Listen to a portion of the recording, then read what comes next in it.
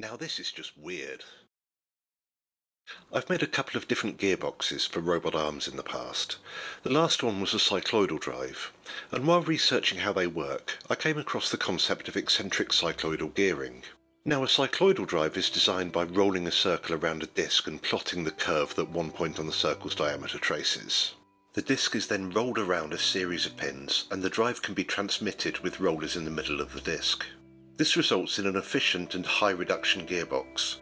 But what if we could use the same concepts with less complexity? Normally on a cycloidal drive we would have a circle of pins around the disc. The circle of pins is offset slightly from the centre of the disc to allow the disc to roll around them. If instead though we have a single pin and rotate this around a similar offset from its centre, we can see that this could theoretically transmit motion to the cycloidal disc. However, when the pin is on the outer part of the disc, you can see that it can't transmit as much torque as when it is in one of the valleys. We can help this slightly by copying our cycloidal disc and rotating it so the peaks line up with the valleys of the previous one. We'll do the same thing with our pin, rotating it by 180 degrees. You can now see that when the bottom of the pin is on the outside of the disc, the top is in a valley, and vice versa. This evens out the torque transmission somewhat, but it's still a bit uneven. The best thing would be for the pin to always be in a valley. We can achieve this using Fusion's sweep tool. We'll just extrude the pin along an axis perpendicular to the offset, rotating it through 360 degrees. And then we could do the same thing to the disc, but this time rotating it the opposite way around its centre, through an angle equal to 360 degrees, divided by the reduction ratio. This gives us two intermeshing bodies, which when rotated together always have the pin in the valley of the disc. If you would like to design your own eccentric cycloidal gearing, I've got a video which shows you how to design the cycloidal disc in Fusion. The link is up in the corner. I've added some sides and bearings to this model and printed it out so we can see it work. As you can see, when the pin at the top is turned, it transmits the drive to the disc at the bottom. We have in effect turned our pin into a single tooth gear, so the reduction ratio of this gearbox is determined by the number of teeth on the disc. A 10-tooth disc would give a 10-to-1 reduction, and 15 teeth would give 15-to-1.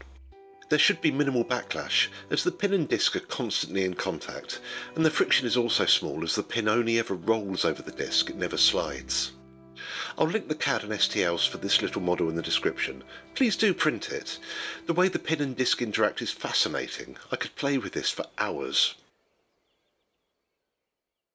Anyway, I've taken this concept and created a simple gearbox around it. Here you can see I've just attached a stepper motor to the pin, and added some pivots and a way to hold some 2020 extrusion to the cycloidal disc. Then there's some bearings to make it run smoothly, and a housing to keep everything in place.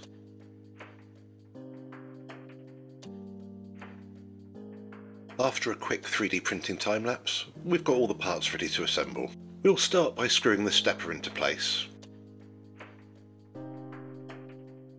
Then we can push in a large bearing and pop the disc into it.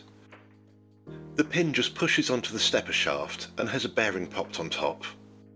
We put another large bearing into the top and then attach the top with some screws. And finally we can add some extrusion and test that it actually rotates. I'll test the torque by mounting a box 30 cm from the pivot and loading it with some weights. First, let's try 1 kilogram. That worked fine, so how about 1.2 kilos? 1.35 kilos? 1.5 kilos?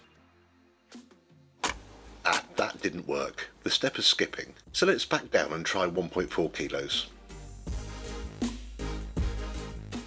So, this little 15-to-1 gearbox lifts 1.4 kilograms, which works out at about 4.1 Newton meters. I like this design of gearbox a lot.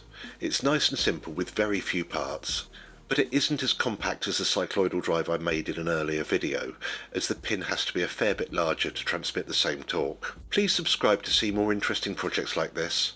Click like if you've enjoyed this, or leave me a comment with any questions. The STLs and CAD for the basic model and for the gearbox are linked in the description. If you fancy watching something else, why not check out one of my other gearbox videos linked here and here. See you later.